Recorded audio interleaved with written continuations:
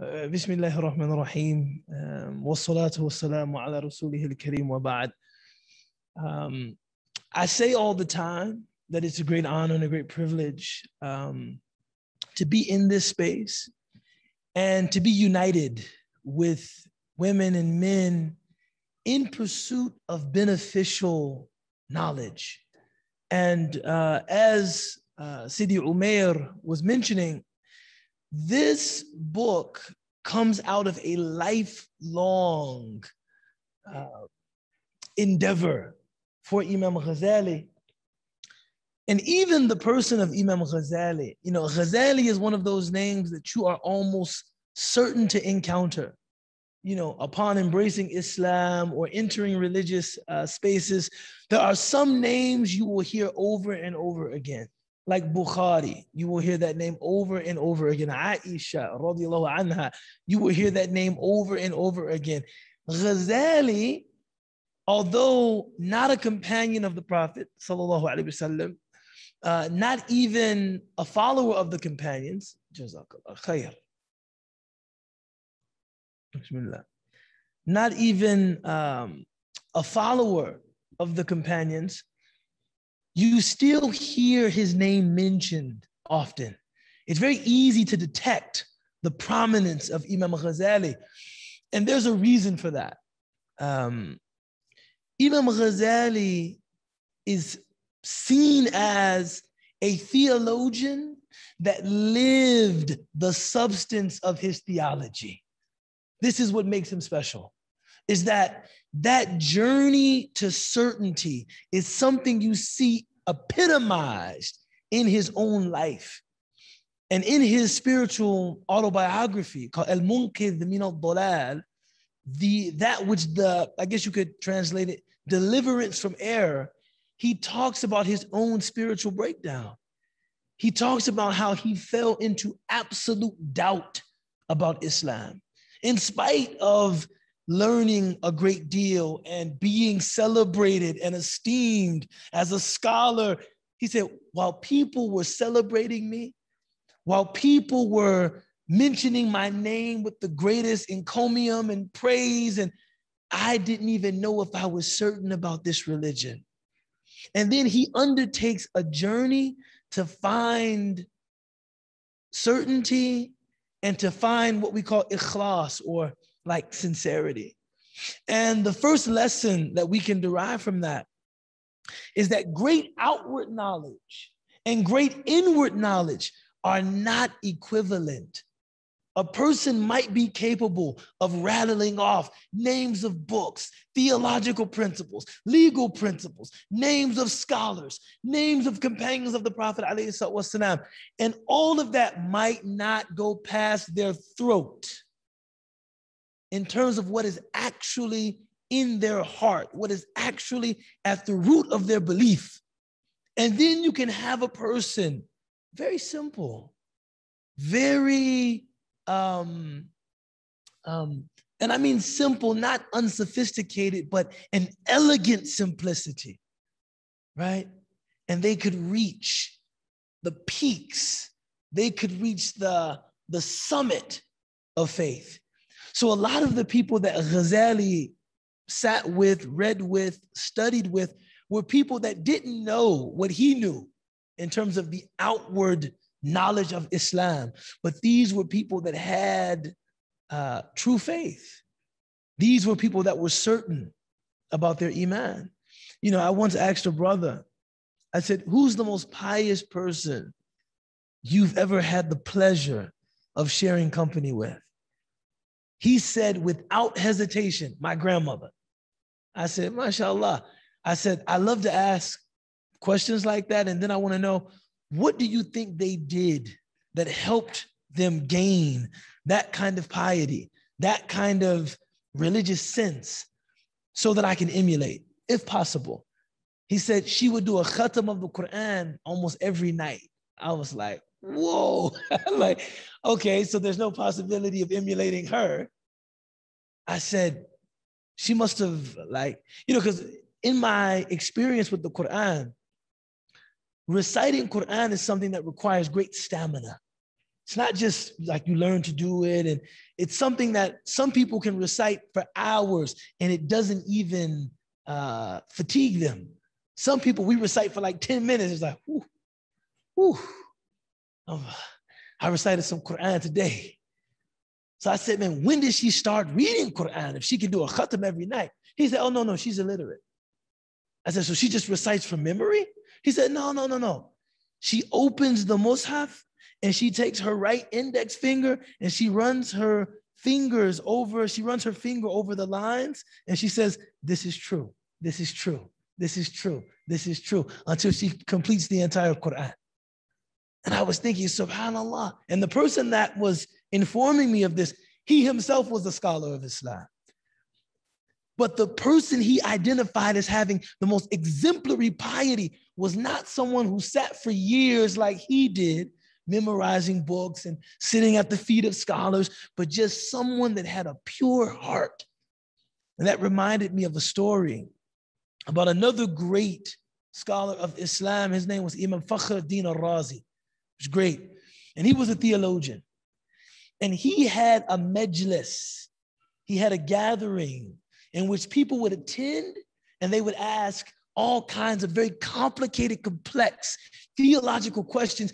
And Fakhruddin al-Razi would sit there in the middle of the gathering answering those questions with the greatest ease.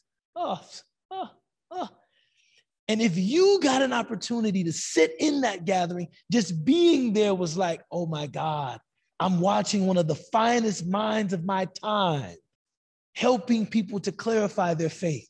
What a delight. What a treat. And so one young man, he sat and he listened to Imam Fakhruddin al-Razi respond to 40 separate theological questions, all of them very complex. And he went home and he told his mother, I was in the majlis of Fakhruddin al-Razi and he responded to 40 theological questions, all of them very complicated. It was amazing. The setting, the people, I couldn't believe I was there. His mother said, I'm not that impressed with that gathering. He said, you're not? Why not? He said, those 40 questions. She said, those 40 questions are indicative of 40 doubts that those people had. I might not have questions that complex and sophisticated, but I don't have the doubts that animate those questions. I would be more impressed with the gathering of people like me, right? So here, Imam Ghazali is speaking to a student at an advanced level of study, saying, now that you've learned all that you've learned, I'm going to take you back to the basics. I'm going to summarize for you. I'm going to give you an abridged version of everything you should have learned during your years in the path of knowledge.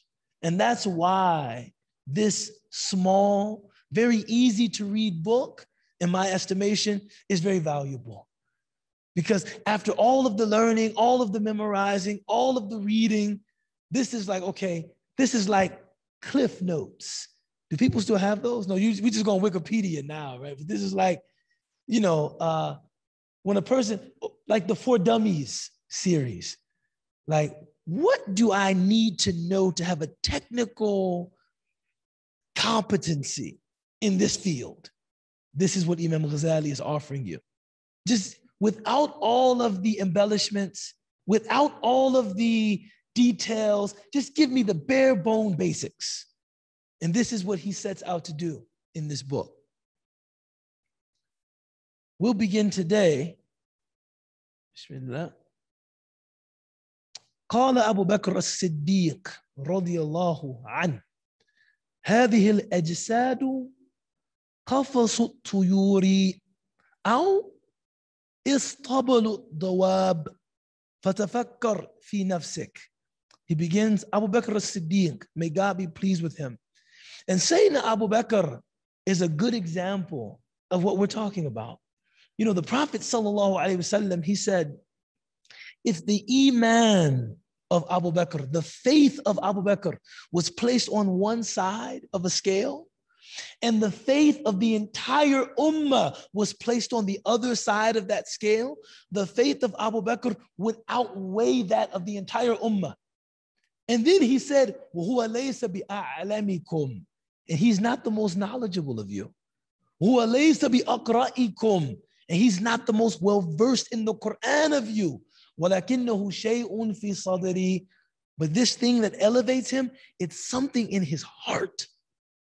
This is what elevates him. It's not that he's the most knowledgeable of you. It's not that he's the most well-versed in the Quran. It's something in his heart. Imam Ghazali said in another place that in your learning, in your devotion, in your practice, if you're seeking anything other than what Abu Bakr had in his heart, you're misguided. You're not pursuing the right thing. Your pursuit is misaimed, right? Your endeavor is misfired, right? So the title given to Sayyidina Abu Bakr is As-Siddiq, which is the one who lives as a testimony to the truth, right? His life is a testimony to the truth. He said, these bodies are a cage for birds or a stable for beasts. Think about yourself. Which of them are you? He said, your body is either a cage for a bird that wants to take flight, meaning your soul. And we have to get back to speaking about the soul candidly and regularly. You know, I was watching a talk that a Christian preacher was giving. And he asked the audience, how many of you believe we have souls? And everybody raised their hands. And he said, no, we are souls. We have bodies, right? That thinking about your soul as possessing a kind of primacy within your existence, that just the same way you think about taking care of your body, you think about eating, you think about exercising, you think about grooming, right? You think about, right, all of this to ingratiate, to maintain, to take care of your body. But many of us give no thought to what we're doing to nourish the soul. That the soul also needs nourishment. It needs attention. It needs maintenance. It needs upkeep. It needs beautification, right? Look at what people spend on cosmetics. It's amazing. I mean, some people, mashallah, you go into the bathroom, you can barely use the sink.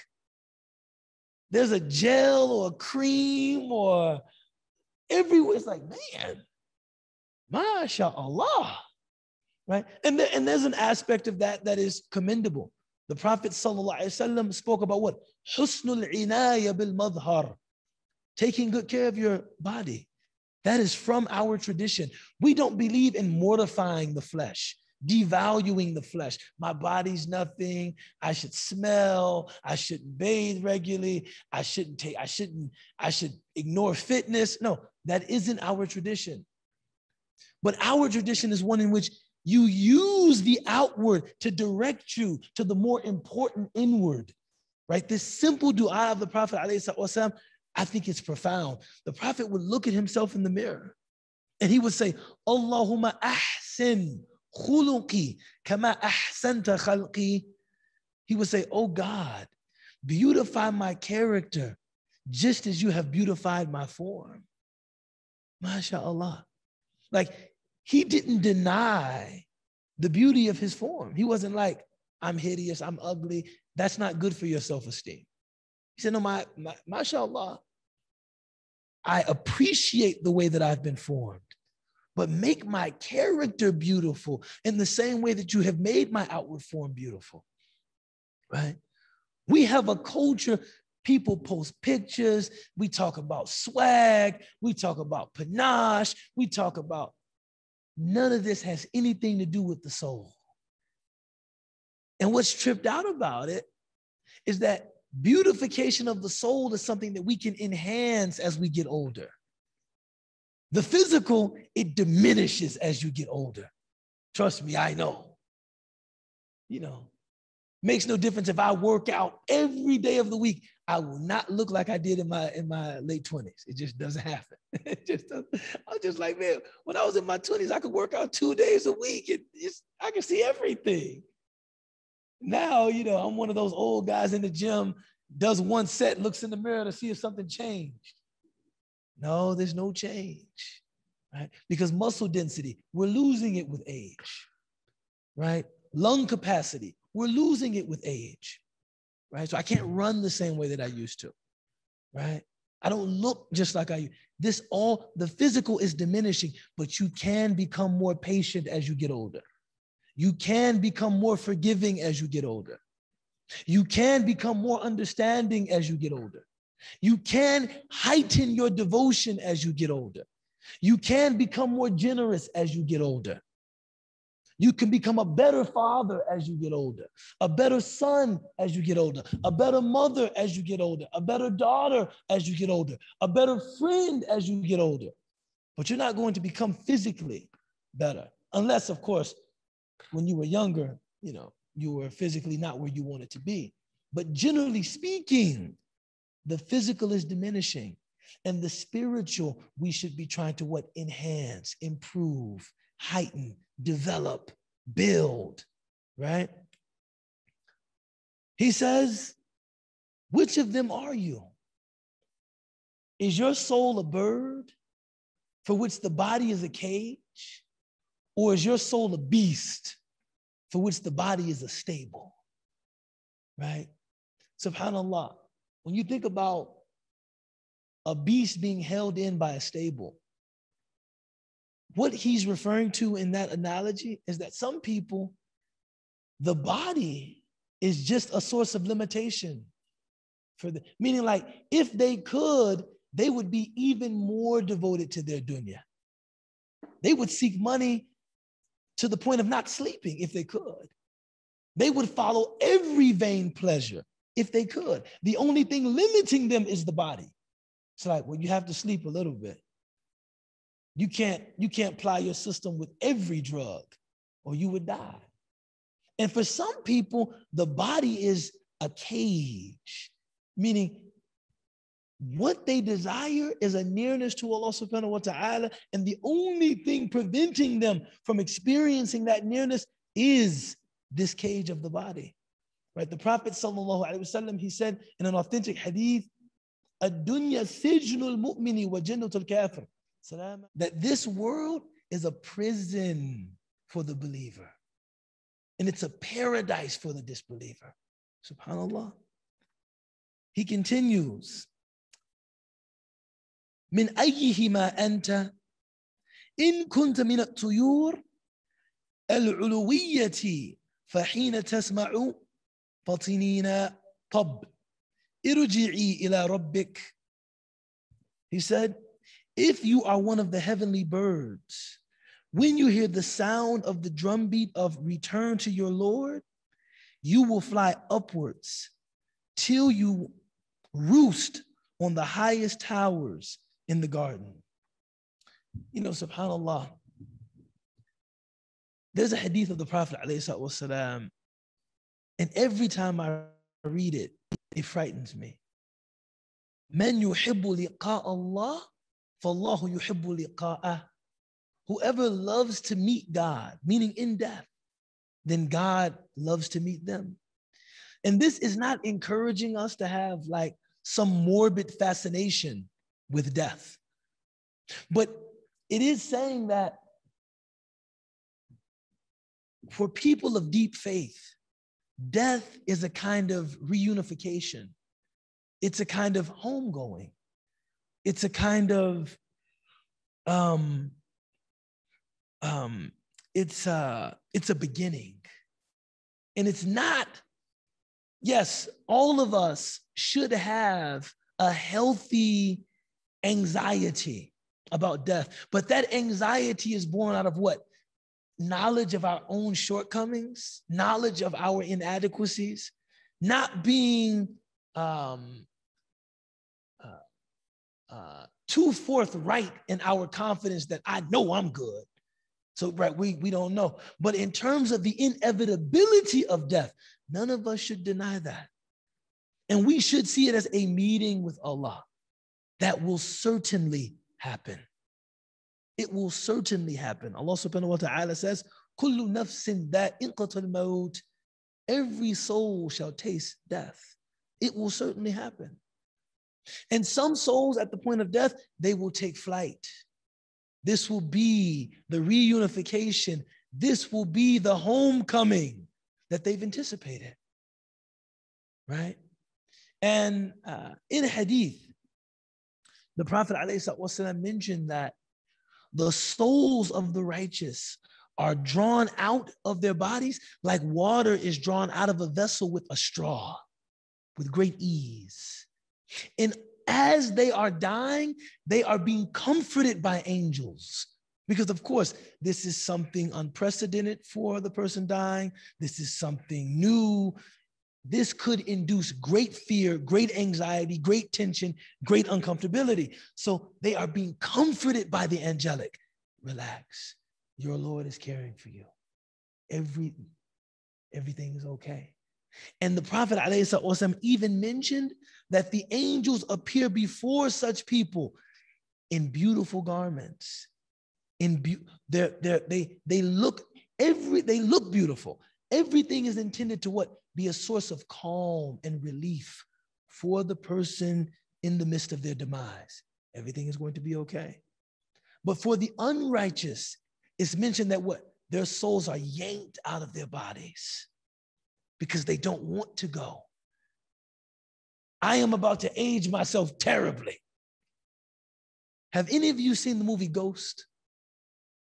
Oh man, I'm old, man. Ghost is a movie that stars Whoopi Goldberg and Patrick Swayze. Patrick Swayze's co-star is his hair, as was always the case. No, I'm just kidding. That was a joke. But that was, Patrick said every scene he would make sure the hair is moving. You know what I'm saying? But there's a scene in Ghost. You can check this out, where a soul is being drawn out of a body at death. And the soul is like wrestling, like fighting to remain an inhabitant of that body because it doesn't want to go. It doesn't want to go, right? And this, of course, would lead to a very agonizing, very painful death, right? The righteous, their deaths are different than that. He continues. God's messenger, sallallahu alaihi wasallam, said, the throne of the infinitely good trembled from the death of Sa'ad ibn Mu'adh. And God forbid if you are one of the beast. As God exalted said, they are as cattle. Nay, they are more astray. Let yourself not feel safe from being removed from the corner of your home to the chasm of hell. You know, he mentions here that there's a verse in the Quran where Allah subhanahu wa ta'ala says, أُولَٰئِكَ كَالْأَنْعَامِ بَلْ هُمْ أَضَلُّ. Certain people are like cattle. No, they're more astray than cattle. And in this, this is actually to no fault of cattle, right? There's nothing wrong with cattle. Cattle are doing exactly what they're supposed to do, right? They're eating, they're grazing, they're procreating, right? They're drinking water, but that is their worship. There's a good writer, I believe she teaches at the University of Florida, Dr. Sara Attilli, and she's written an entire book about animals in the Quran. Beautiful book, beautiful book. I haven't had an opportunity to read it, but I've perused it. And she talks about how the Quran elevates animals as examples for people in most cases, right? That even in traditional Muslim cultures, people would name their children after animals, right? Fahd, panther, Asad, lion, right? People would name, Ghazala, gazelle. People would name their children after animals, that there is this esteem for the natural order, right? Some of you are probably thinking of other names that are actually animals' names. You know, Nimr, tiger, right? All of these different names that maybe you've heard before. But in this case, Allah subhanahu wa ta'ala is drawing a parallel between animals that have no recognition of a metaphysical dimension of their lives that we can see. They're not praying, giving charity. They're just eating, procreating, grazing, living according to their instincts. And you have some human beings who our lives are just as devoid of a spiritual dimension. We're just eating and drinking, procreating, and that's it. This is why Allah subhanahu wa ta'ala says, Hum kal an'ami bal hum adal. They're like cattle. They resemble cattle in how they lead their lives. Just hedonistic, materialistic. No, they're more misguided because there's nothing wrong with cattle when they do that. See, there's nothing wrong with when cattle behave that way. There's nothing wrong with that's what they've been created to do. We, on the other hand, have been created for more. There's great conversation among everybody from metaphysicians, people that deal with religion and spirituality and stuff like that, to zoologists. What is it that really makes the human creature distinct? What is it about men and women that really distinguishes them from other life forms? And some of the answers you get are really interesting. Some people say it's thumbs. It's a thumb.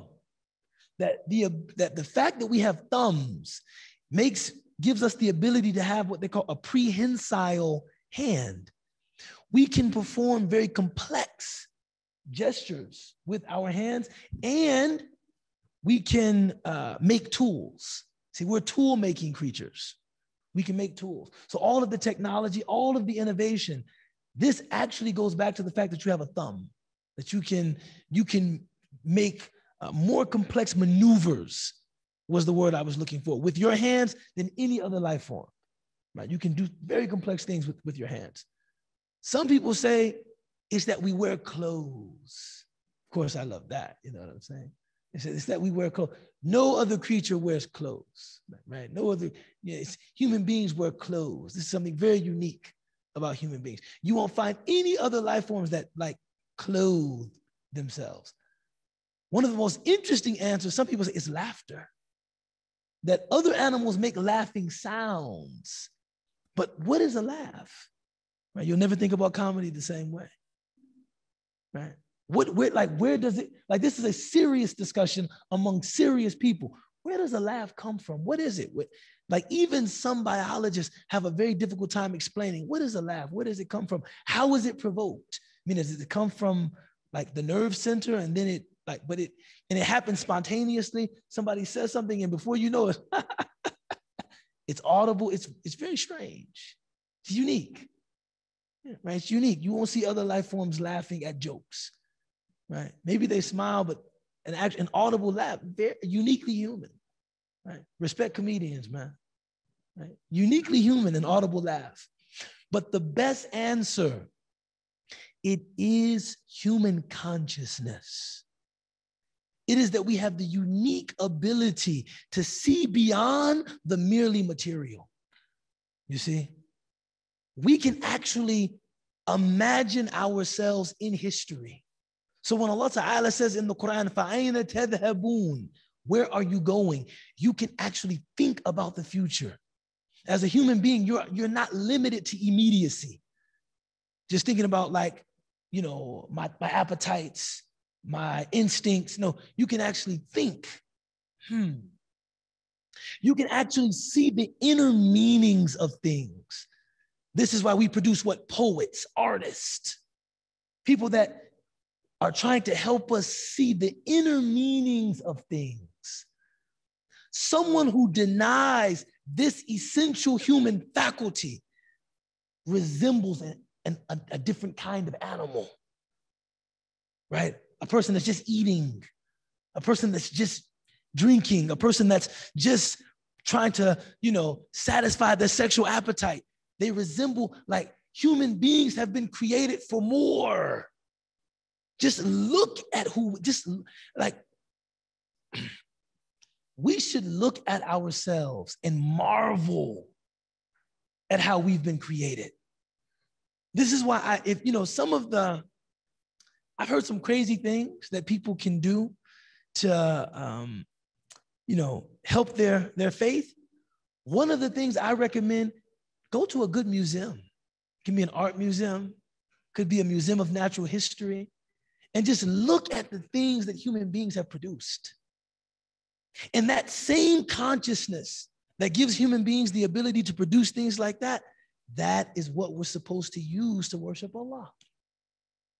To look at our lives in a more deep and penetrating way than just somebody that's thinking about whoever dies with the most toys wins. A human being should never say something like that. But you have human beings that actually believe like that, right? They're like beasts. No, they're worse than beasts. May God save us from ever being that way. And make us people of lub, people of innermost core. You'll find this refrain throughout the Quran, ulul albab, the people of innermost core, right? Those people of insight, those people of, that see deep meaning, deep significance in the things they observe. Not people that just say, oh, whatever, it's whatever. No, I'm looking for something more. He continues, it is related that Al-Hasan al-Basri, may God be exalted, have mercy on him, was given a drink of water. So he took the cup and he fainted, and it dropped from his hand. When he came to, it was said, what happened? He replied, I recalled the longing of the people of hellfire, when they will say to the people of the garden, pour down your water upon us, or whatever God has bestowed upon you. Here, one of the things we have to remember is that life is a glimmer. It's a faint reflection of the hereafter.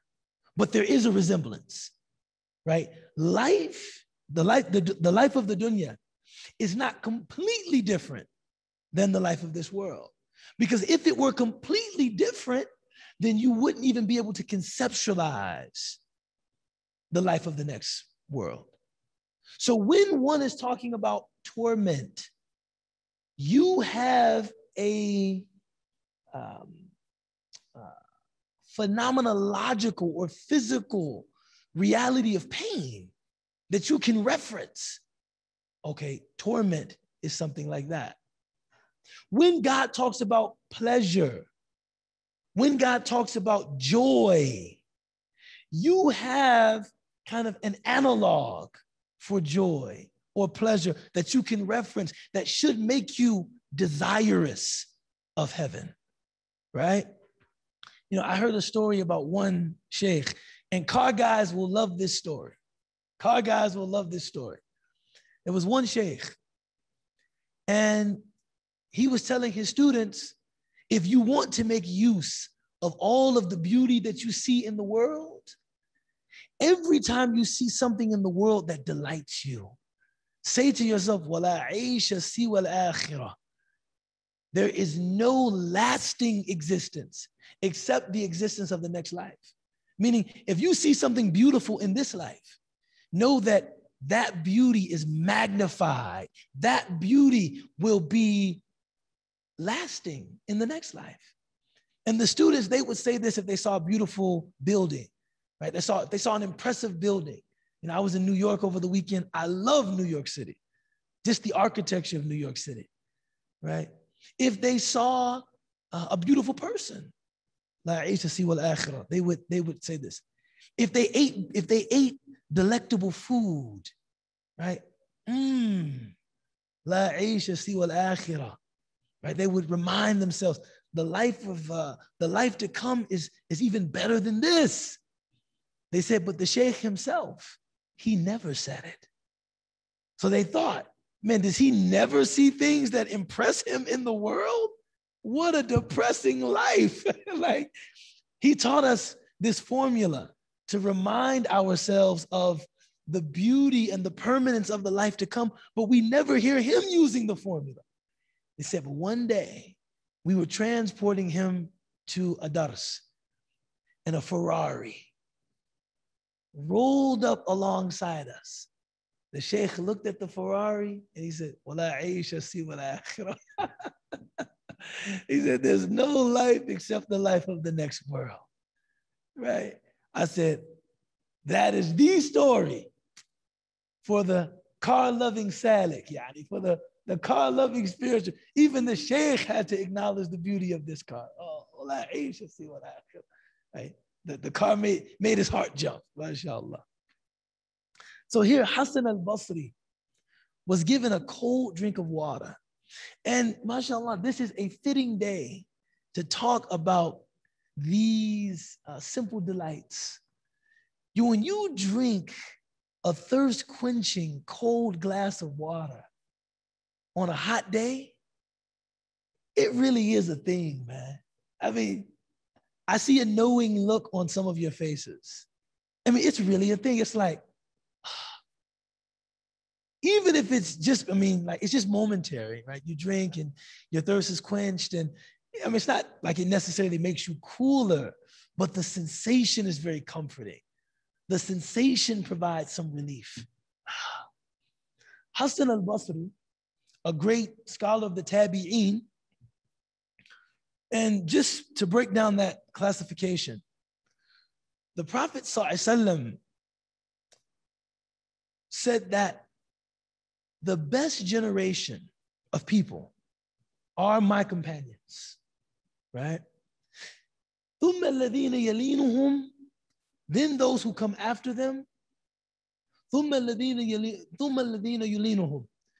those who come after them. So those three generations of early Muslims, we refer to them as the Salaf al-Salih, right? The pious predecessors. And a Sahabi, a companion of the Prophet, alayhi salatu wasalam, is any man or woman who saw the Prophet while believing in him. If they beheld the Prophet, peace be upon him, with their eyes, while believing in him, he or she is a companion. Even if it was just for a moment. I heard a sister make a brilliant argument about using partitions in the masjid. She said, if they would have used partitions in the masjid of the Prophet, ﷺ, women attending Jummah who saw the Prophet, who listened to his khutbah, they wouldn't be companions because they wouldn't have been able to see him, right? So this important status was something that was made available to them because they could see the Prophet ﷺ. But we attend Jummah, we cannot see the khatib. And disembodied voices don't command authority. What am I listening to here? Right? I remember thinking to myself, I don't know if I completely agree, but what a brilliant mind. What a brilliant argument. A tabi'a, a follower, is anybody who saw a companion of the Prophet, sallallahu alaihi wasallam, while being a Muslim. And a tabi'a, you can see the redundancy, is anybody who saw somebody who saw the Prophet sallallahu alaihi wasallam while being in a state of iman, while being in a state of belief. So Hassan al-Basri is a tabi'a. He is somebody who saw a companion. Many people say he saw Ibn Mas'ud. He saw a companion while being in a state of belief. And somebody gave him a cold glass of water. And as he was drinking the water, he just fainted because he thought, It is delights like this. It is simple pleasures like this that people experiencing punishment in hell, they will be denied. Subhanallah. It's like that example I gave you of the sheikh, but it's the opposite. Now, I've never done that. And prior to reading this book, I had never heard of that. The next time you experience something you really derive comfort from, thinking to yourself, punishment in the next life entails being without all of these comforts. Because, subhanAllah, as people that are very comfortable, and most of us as middle class or even wealthy Americans, we're very comfortable. We might have a difficult time really actualizing or conceptualizing what punishment means. Some of us, right? If we've never had health ailment or we've never really been hungry or, right? Some of us, especially if you haven't started your romantic life yet. Because once you start your romantic life, you're going to know some pain. You're going to know some heartbreak. Even if it's somebody that you remain married to for your entire life, maybe they'll just say something that really hurts you. But some people, you really might not, life might be easy and enjoyable to such an extent that you're like, punishment in the next life. You mean like when you go to Whole Foods and they don't have the juice that you like? Or something? You mean like when you're trying to get into the movies and they're all sold out? Like, yeah, I hate when that happens. No. You have to think things that you're enjoying, it would be like not having them. How uncomfortable might you be? My wife and I, we were driving around today and we were actually going to pick up our car that was being serviced. And I just said, subhanAllah, we're riding around the city in a climate-controlled buggy. It's 99 degrees outside of this car. And inside the car, it's 58, 59 degrees. We're comfortably conversing, not even sweating. SubhanAllah. And this is so normal to us. We would scarcely think to especially thank God for it. We're just sitting, looking outside at people sitting on bus stops, sweating bullets. I don't know. I think I want to go over to have some ice cream on Taylor Street. I heard there's a new place that serves a matcha Oreo. I'm going to go over there and try that. It's such an intriguing combination, isn't it? Matcha and Oreo. These people are so creative, mashallah. This is the comfort that we live in. So what about thinking of some of those comforts and what if they were taken from you? Right? How would that be? So next time you crawl up into bed and you're about to retire in your secure home, what would it be like to be completely without security? Like if you were in your home thinking about your home being invaded at any minute, how uncomfortable might you be? Right? The next time you're about to, begin that delicious meal, what if you really didn't know where your next meal was coming from? How unnerving would that be? And then when you think about punishment in the akhirah, think about it as being infinitely worse than anything you could imagine, right? Anything you could imagine. I remember I was sitting with a brother. We were in Yemen and we were watching his children play. And he said, subhanAllah, if I could, I would prevent my children from every kind of harm the dunya will throw at them, if I could. But of course, if I did that, then they wouldn't even understand the wisdom of the Quran. Now you have to experience some pain. You have to experience some struggle, right? So that you can understand what felicity in eternity means and what torment in eternity means. You have to be able to understand that, right? Have any of you, again, I'm going to date myself. Have any of you seen the movie Pleasantville? Oh my God. Ubaid, you are officially an old man. But Pleasantville, which is a good movie, I would recommend it. It's a very good movie. Is this picture where a contemporary set of siblings, a brother and a sister, they get trapped in a 1950s sitcom.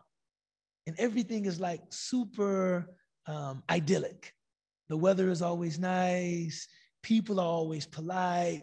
People are always kind. There's no notion that anything ever goes wrong. You know, they go into a gymnasium, people are shooting, every shot goes in, every relationship is it's like, it's Pleasantville, right? But it's in black and white. See, it's in black and white. And when they get there, they start like mucking up the Pleasantville, right? Because they're coming from like, I guess, the real world. And so when somebody experiences anger, then they acquire color, right? If somebody experiences frustration, then they get their color, right? It's like they only became fully human through that negative emotion. As I was watching this, I thought to myself, subhanAllah, how would a person give da'wah in Pleasantville? What could you say? You know, when you die, it's not going to be like this. Die, what's death? Nobody ever dies here.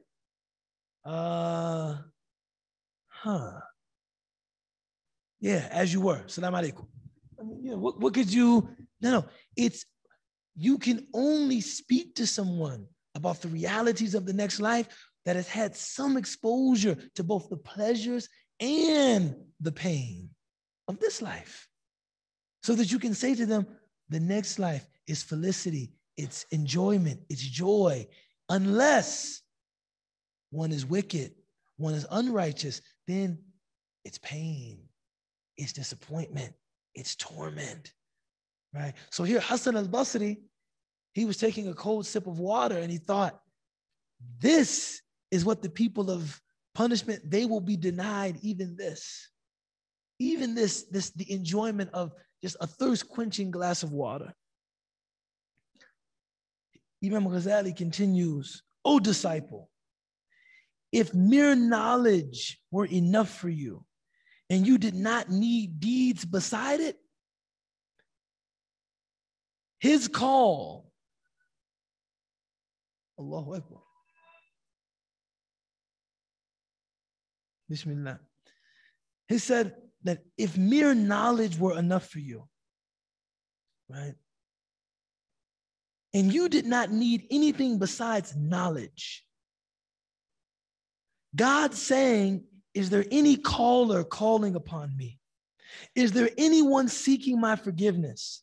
Is there anyone turning to me? Would be unnecessary and without purpose. Basically, he's saying that if all you needed was knowledge to gain God's pleasure, then what need would there be for repentance? You have the knowledge, you're good. No, repentance is for what? The weakness of our souls. It's not about what we know. You know, subhanAllah, I actually love talking about this. I'm going to date myself again. As you can see, I'm very old. You know, this is all died. No, I'm just kidding. My gray hasn't started to come in yet. But there's a movie called Scent of a Woman. Have any of you seen that movie? Okay. Some bad parts in that, but also a very good movie.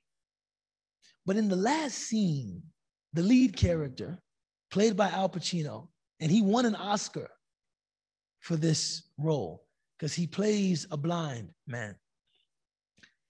He's defending, because you can go home and probably watch this on Netflix or Amazon Prime tonight, right? He did, because Malcolm X came out in the same year. Denzel should have won it for Malcolm, I know. But he did play a really good role in sin of a woman. In any case, he's defending a young man who, essentially saved his life. And the young man is about to be suspended from school. But the young man can get out of his suspension if he, in an unprincipled way, tells on people. He snitches.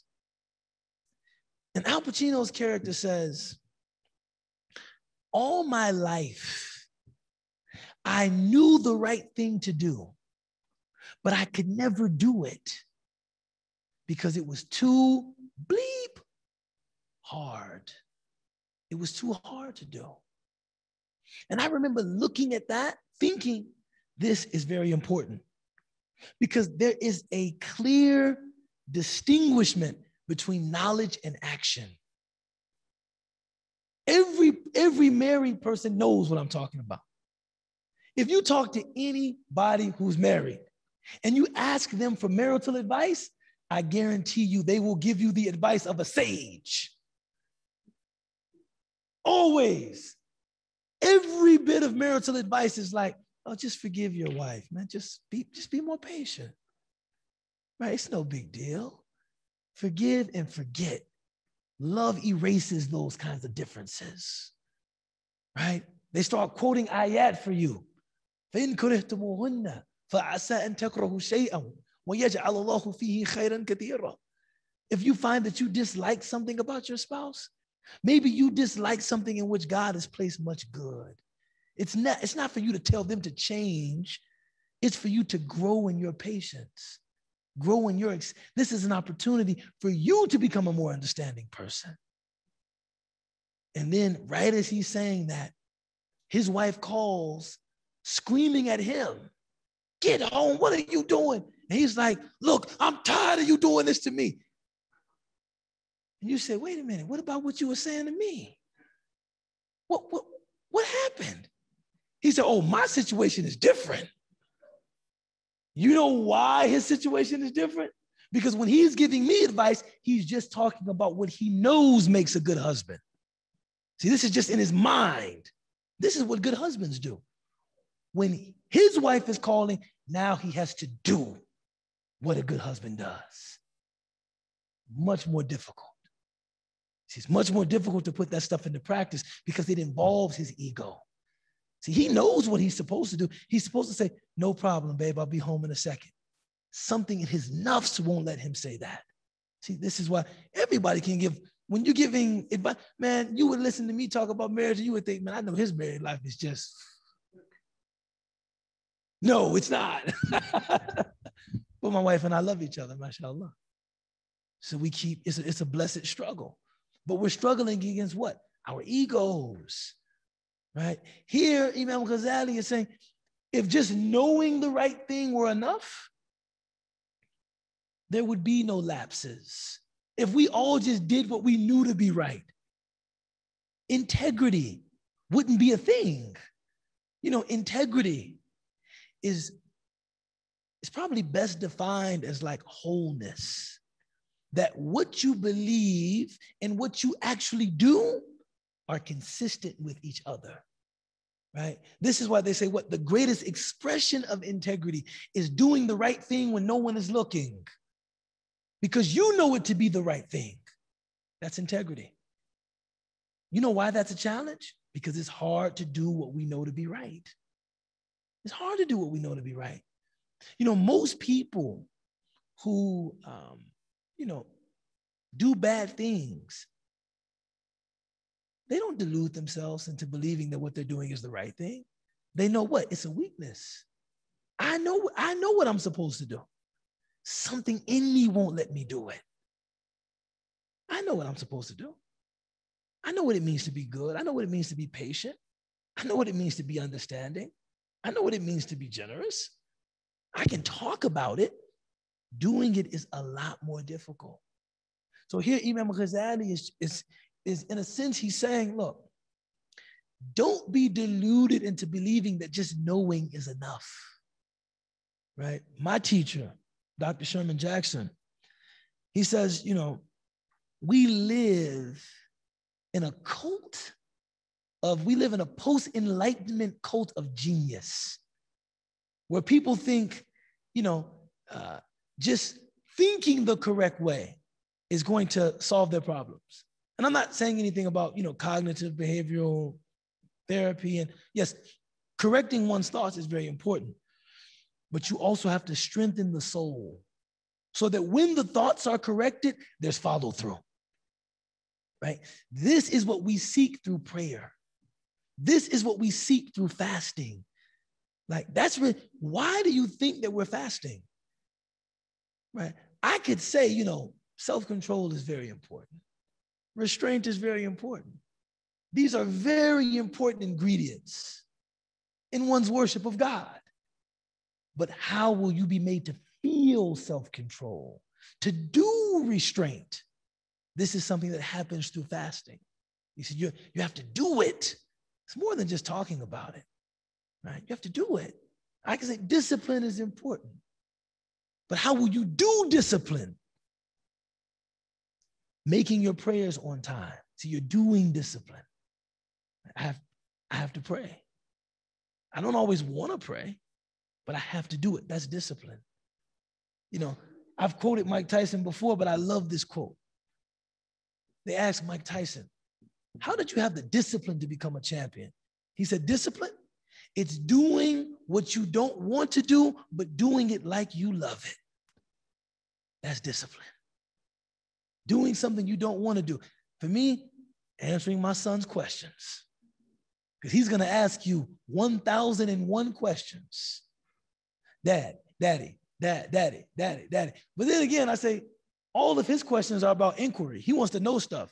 All of my eldest daughter, all of her questions are about money. Dad, can you send me 40? Dad, can you send me 60? Sometimes I think, who is the genius that invented Zelle and PayPal and Venmo? It used to be enough for me to tell, if I asked my mother, Mom, son, I don't have any cash on me. Dang, that used to work. Son, I have no cash, son. I tell my daughter I have no cash. Well, Dad, can you Zelle me? PayPal me, Dad. You have a PayPal? Yeah. You can Venmo me. I'm just like, hey, man, who came up with this? You used to be able to say, I don't have any cash, man. That's it. I don't want to make a crude joke, but even some, indigent folks, man, I don't have any cash on me. You can Zelle me, brother. I said, man, word? You know what I'm saying? You know what I'm saying? For real? No kid. Yo, bro, can you spare any change, bro? No, I don't got nothing, man. Look, here's my cash app.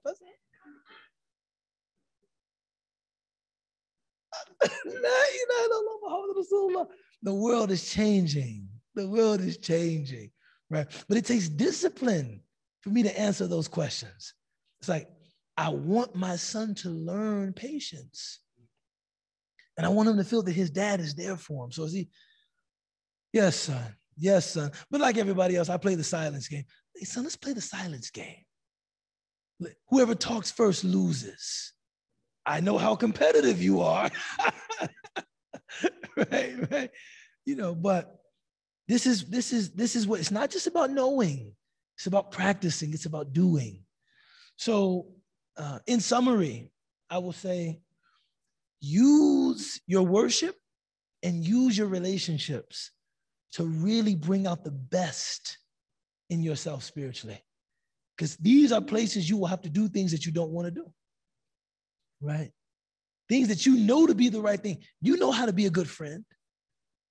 Man, I really, it's like my girl is having a crisis.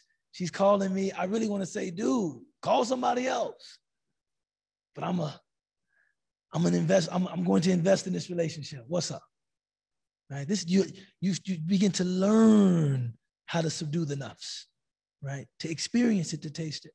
أقول قولي هذا واستغفر الله لي ولكم ولسائر المسلمين وآخر دعوانا أن الحمد لله رب العالمين. Are there any questions in the space? Could be about this, could be about anything related or even something unrelated. Assalamu alaikum. Wa alaikum salam wa rahmatullah. Good to see you, man, as always, mashallah. So we speak a lot about heaven and hell. And recently I've been reading the Sufi book. It talks a lot about the tariqah. It's more of a present dunya and way to get that spirituality of God. Is there any pitfalls with that concept, or is this heaven and hell kind of an essential concept we need to be remembered about? I do think because human beings generally are quite preoccupied with ideas of their mortality. Like, what's going to happen to me? I think, and you think about it more as you get older. It's not, a teenager probably isn't thinking about that, but I guarantee you someone in their 70s, someone in their 80s is thinking about, what's next? What's after this? I can feel the span of my life drawing to a close. Emphasis on an otherworldly, an afterlife, heaven and hell, I think satisfies that perennial human concern, right? It's something we want, it's something we're concerned about, right? However, books like the book you've been reading, they make some very, very compelling arguments about being in a paradisiacal state, being like in a heavenly state in this world and being in a hellish state in this world. So, like, I've heard one sheikh, he said, if you look at descriptions of heaven, there's really just like 3 essential or 4 essential components to how heaven is described in the Quran. 1, nearness to God.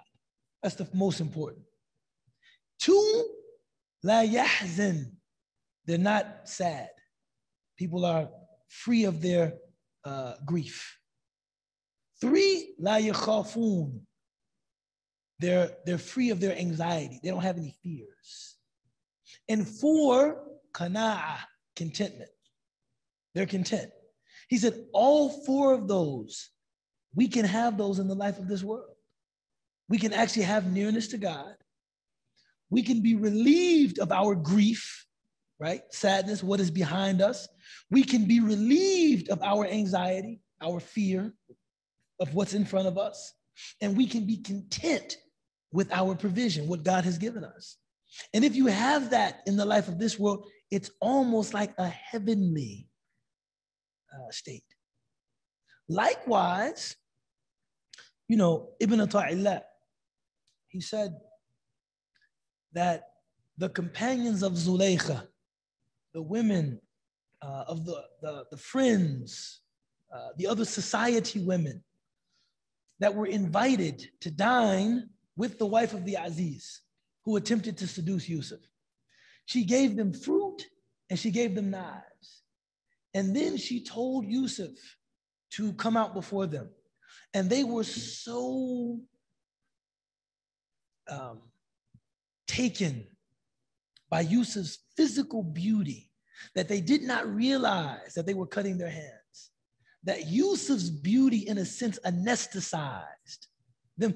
Them being completely enraptured by the beauty of Yusuf anesthetized them so that they couldn't feel themselves cutting their hands. Ibn Ata'illah says, if this is how they were anesthetized by the physical beauty of Yusuf, what about someone that experiences the spiritual and metaphysical beauty of God? What pain do they feel? Right? What disappointment do they experience? How are they upset, somebody in that state? He said, if God were to make himself manifest, tajalli, if God were to make himself manifest in all of his splendor, even to the people in Jahannam, they would cease to feel the torment of hell because they would be in a state of beholding. He said, in a real sense, heaven or hell is just about whether or not you're in that state of beholding. If you're beholding God in that way, your state is heavenly. If you're removed from God in that way, your condition is hellish. Right? So these are creative spiritual writers that are using heaven and hell to inspire us to be in better conditions in the life of this world. But I don't think that they're downplaying the significance of the heaven and hell that come after death. They're just saying you can have a taste. One might have a taste of hell, or one might have a taste of heaven, depending on their worship. But in actual heaven and in actual hell, these are essentials, fundamentals of our religious worldview. And Allah knows best. Jazakallah khair. Assalamu alaikum. Wa alaikum salam wa rahmatullah. Thank you for the talk. You're welcome. Definitely enjoyed hearing about the when you said like the next life is better than this life and how this world is a prison. And it reminded me of a line in the Quran. And I also arrived late, so I'm sorry if you already mentioned this, but it's وَمَا الْحَيَاةُ الدُّنْيَا إِلَّا مَتَاعُ الْغُرُورِ. What is this life except the enjoyment of delusion? And I was wondering if you had any analysis or interpretation of that line specifically with the context of what we talked about today. Bismillah ar-Rahman ar-Rahim. Yeah, this ayah of the Quran, وَمَا الْحَيَاةُ الدُّنْيَا إِلَّا مَتَاعُ الْغُرُورِ, is really a verse in which Allah subhanahu wa ta'ala is using a literary form called hasr. Like, the life of this world is nothing else. Now, the life of this world is many different things. But its overwhelming character is deception. Because everything about the life of this world is beckoning you to invest in it as though you would be here permanently.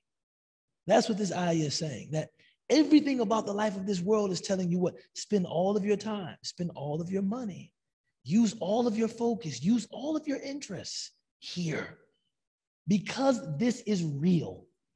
You know, the word dunya actually comes from the root word dunu. The word dunu means to be close. Dunu, to be close. The dunya is what I would translate dunya, immediate world, right? There are worlds beyond this world, but dunya, this is that which you can touch, that which you can grasp, that which you can taste, even though it's fleeting from you with every moment. You know, mashallah, Professor Martin Nguyen from Fairfield University, but I think he did his training at Harvard Div, Vietnamese convert to Islam, beautiful, beautiful brother and crackling smart. He wrote a book called Modern Muslim Theology. I would recommend that book for all of you. But in the book, he makes an amazing point that it's simple, but it's like, wow. He said, you know, just as each of us could describe ourselves as living, we could also describe ourselves as dying, right? Like in this moment, you're dying, right? Because with every breath, we actually move closer to that, to our demise. But the dunya is telling you, no. You know, this is it. This, like, all of that is fantasy, right? Again, the Quran says what? Asatir al-awwaleen. You don't believe in all of those myths, all of this afterlife. This is what is real. Even though your body breaking down, your health failing, you seeing people that you love die, right? You're at this age now, grandparents are dying, aunts are dying, uncles are dying, parents are dying, friends are dying. We're coming out of a global pandemic. There are many signs that suggest to us what? The dunya is not a place of permanence. It just isn't. I don't care who you are, and I don't care what you believe. This is an irrefutable, indisputable fact of human existence. We can't stay here forever. But the intensity with which the life of this world beckons you to invest in it, to believe in it, to hold on to it, to cling to it, that is the delusion. That's the ghurur. That's the delusion, right? And like all delusions, dating myself again. No, I'm gonna stop saying that. Have any of you seen the movie The Prestige? It's a great movie. It's a great movie. You guys are like, this Tetlifa Daraso like a movie, The Prestige. That's actually one of my favorite movies, actually. But in The Prestige, one of the central themes that comes out of The Prestige is that there really is no magic. The one who wants to experience something magical, they have to lean into the delusion. You have to lean into the sleight of hand. You have to believe it possible. You have to kind of lean into it in order for it to be magic for you. If you're a completely skeptical person, man, I don't believe any of that, then you're not going to enjoy magic. That's nice. That was some trick. I don't believe that. Only a person that, well, oh my God, did you? Then, right, that connection is there. The same thing is true with the delusion of the life of this world, right? You have to lean for a person to accept that this life is all there is. Invest in this, build this up, cling to this, hold to this. You have to kind of lean into that because there's so much around you suggesting that isn't true, right? That's delusion, but you have to kind of lean into it, right? You have to lean into it. And so Allah subhanahu wa ta'ala, in his clear book, is telling us, don't be deceived. Don't be deceived, right? See this world for what it really is. And to recognize what remains of it for you is really just your deeds. Your deeds and your relationships. Your relationships too. Because the Prophet ﷺ talked about the sadaqa jariyah, and he said, what? Waladun salih yad'u. Someone that has a child that prays for them. Many scholars say this is indicative of the particular thing mentioned is the child that prays for the deceased parent that will continue to benefit the deceased parent. But anybody that leaves an impression on other people that they want to pray for them when they're gone, that's meaningful. That means something, right? That I lived my life in a way that even when I departed this world, there were people who were still praying for me. They were still thinking about me. It wasn't like I died and they said, oh my God, good riddance. My neighbor said, now I can finally get some sleep. I'm glad he's gone. Now I maybe come outside and there won't be trash on the back porch or something crazy like that, right? Know that, oh, I can't believe this person is gone. And then your good deeds, those things you do, that will remain with you. Everything else is going back to dust. وَكُلُّ مَنْ عَلَيْهَا فَانٍ. Everything on the face of this earth is perishing. إِلَّا وَجْهِ اللَّهِ ذِي الْجَلَالِ وَالْإِكْرَامِ. Except for the face of God. That will remain forever. MashaAllah. We have some online questions. One question says,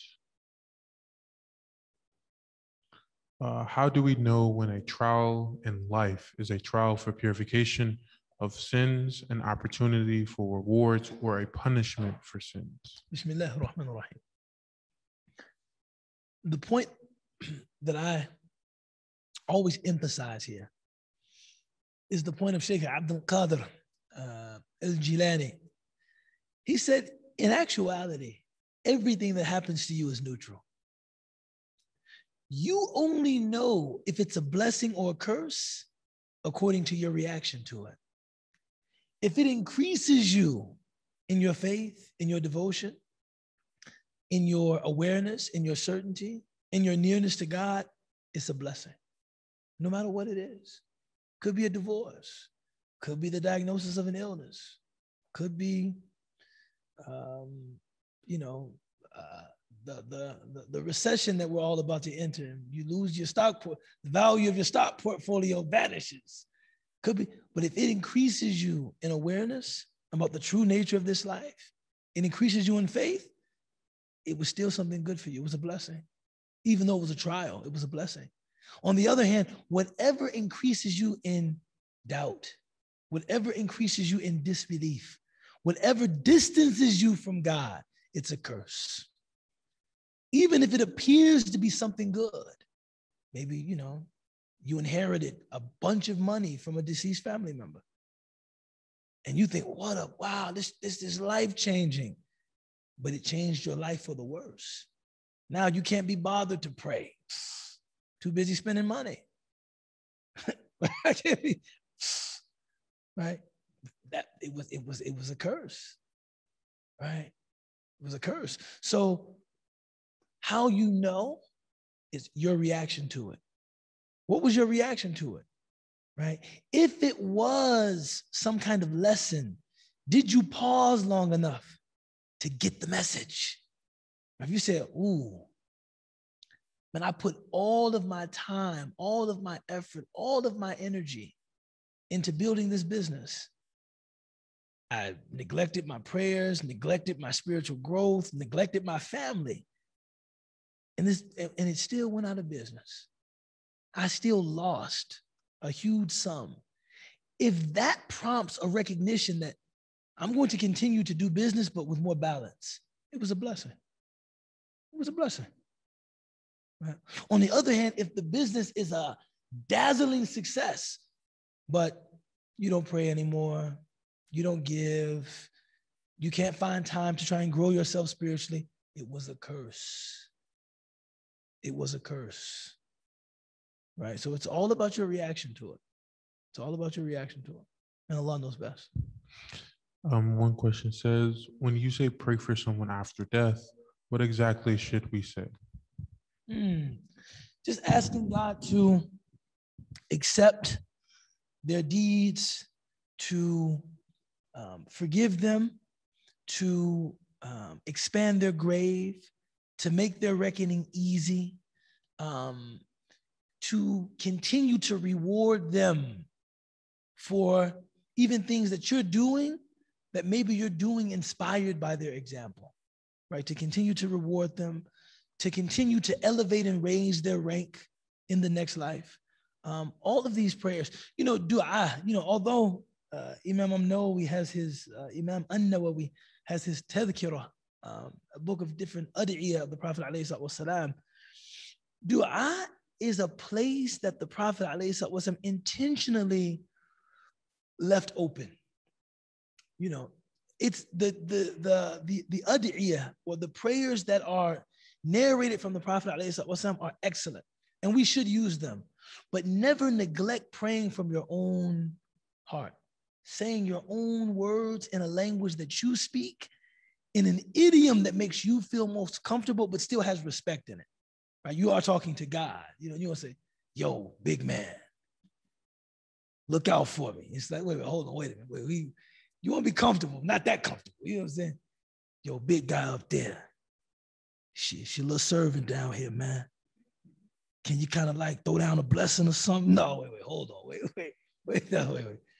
Whatever language you use that still, conveys,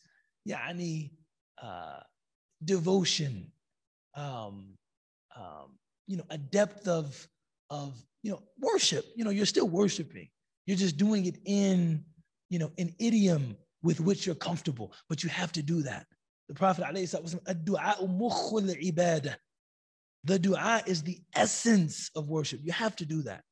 So using the duas that we have from the Sunnah, excellent, right? But also talking to Allah from your heart, in your language. This is something that will increase your closeness. The feeling of closeness to God will come from speaking to God directly in your language, right? MashaAllah. So pray for them. in ways that resonate with you, right? Due to time, on for all the people that have online questions, due to time, we need to pray Salat al-Maghrib. So inshallah, we'll note your questions for next week. Inshallah, we'll ask them next week and begin in the class.